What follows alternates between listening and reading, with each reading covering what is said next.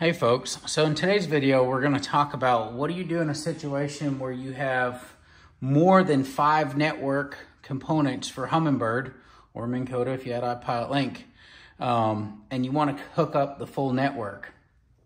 Well, obviously the 5 port won't necessarily work in that situation because as you can see here, we have 3 Solix units and we've got 2 Helix units and then we have Mega Live. So we've already exceeded the 5.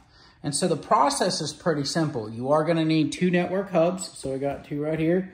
They're going to need power to them individually.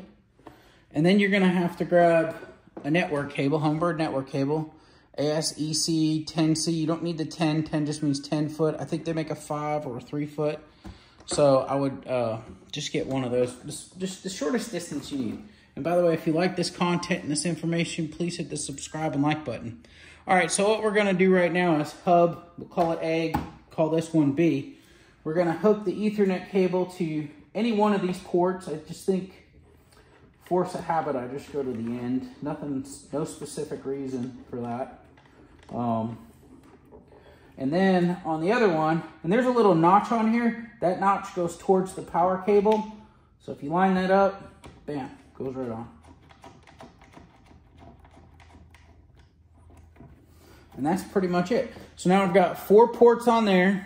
So for these 6 components, I've got enough to connect to the network. And if you're running into power issues, get you one of these. I mean, because that's the next discussion I guess we're gonna have to have. But again, hopefully you like that. And if you like the content, please hit the subscribe and like button. Thank you.